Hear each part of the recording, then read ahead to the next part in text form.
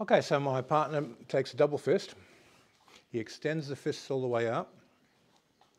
And now we do the dropping energy where he drops his core down to the ground, transfers gravity into the stretch, and then stretches the punches out. Now, we've already done this in another video where we strengthen each of the lines on the diagonals, on the center line, with this dropping exercise.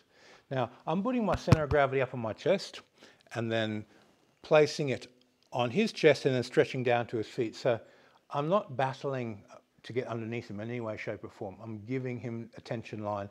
I'm stretching into him so that I can help him stimulate a stretch and a counterforce in his body. So there's no dead weightedness at all coming from me.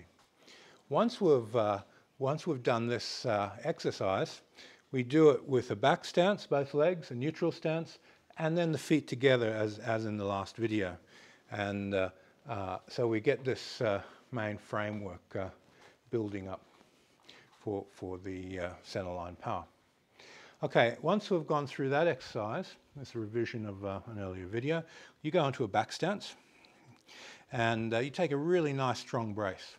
Now what I'm going to do is we start off with the shoulder width because this is the strongest of the punching shapes. I place my weight down. Now I'm going to drop my whole body weight into him, and he's going to have a shorter angle. So we don't want to go any more extension than a 4-finger width line from there to there initially. So that's the max amount of extension, and he'll reduce that extension to suit his feeling of strength and ability to take my body weight. So I touch down, and what I want to do is bring my whole body weight up, over, and into my partner.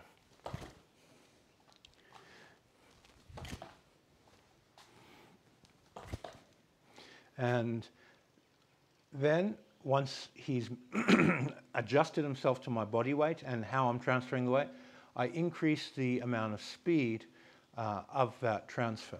And I push myself further and further away from him. Now he's a trampoline. I'm jumping on his trampoline with my arms. So my arms come down, push, and move through. Nice and simple. Now I use a law of rhythm with this exercise to gradually increase the amount of weight I'm putting through him to start with, and then increase the speed of that weight. The way you lift your weight up, lift your heels off the ground and then place your weight down, it changes the amount of mass that ends up on his base. If I'm really light and floaty, it can look like I've got a lot of weight on him, but I might not. So you want to really get a sensitivity to this.